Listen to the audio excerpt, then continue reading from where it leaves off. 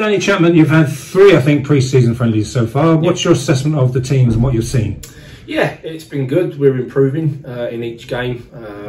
If we start with Romford, the first one, I sort of expected it to be what it was. We hadn't really gone through anything in regards to the way we want to play and the way we want to do things. It was more of a fitness thing. I didn't expect to concede 6, but in general, I expected the game to be what it was.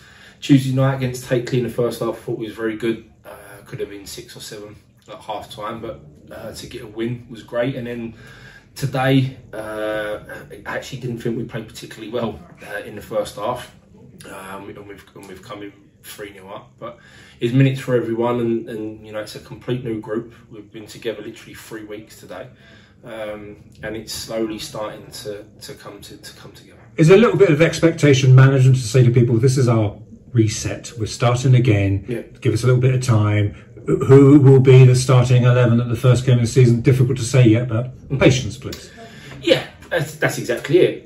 You know, we're working with them. A lot of these boys, I say they're all new to each other. They don't know each other, so it's going to take time for them to understand one another and understand what we're asking them. But they're a very enthusiastic bunch. They want to do well. They understand the position that the club's in. And understand where the club wants to get to, and that's important for me.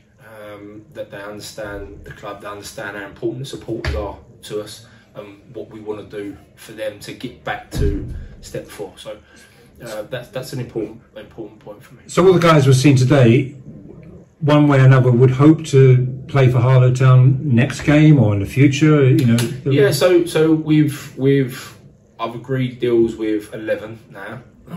And there'll be more this week that I'll be sitting down and speaking to.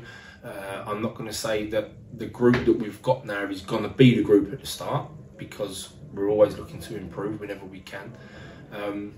But I'm happy with what I've seen from them so far.